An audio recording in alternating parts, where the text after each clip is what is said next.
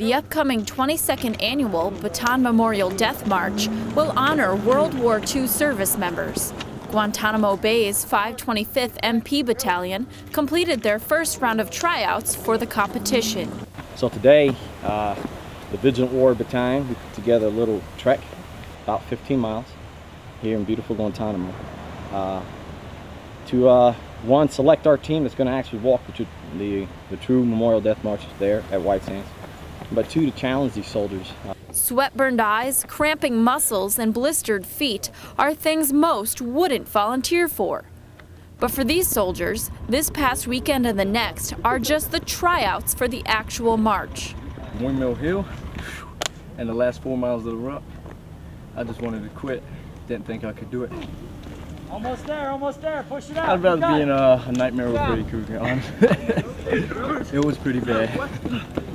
But PFC Brandon Cummings did do it. Beginning in darkness, he and other members of the 525th rucked in uniform, carrying 35 pounds for almost 15 miles. After 2 weekends of tryouts, the top 6 contestants will compete in the 26.2-mile march in New Mexico. The soldiers are right. It's all about the soldiers. Reporting from Guantanamo Bay, Cuba, I'm Army Private First Class Amanda Russell, Joint Task Force, Public Affairs.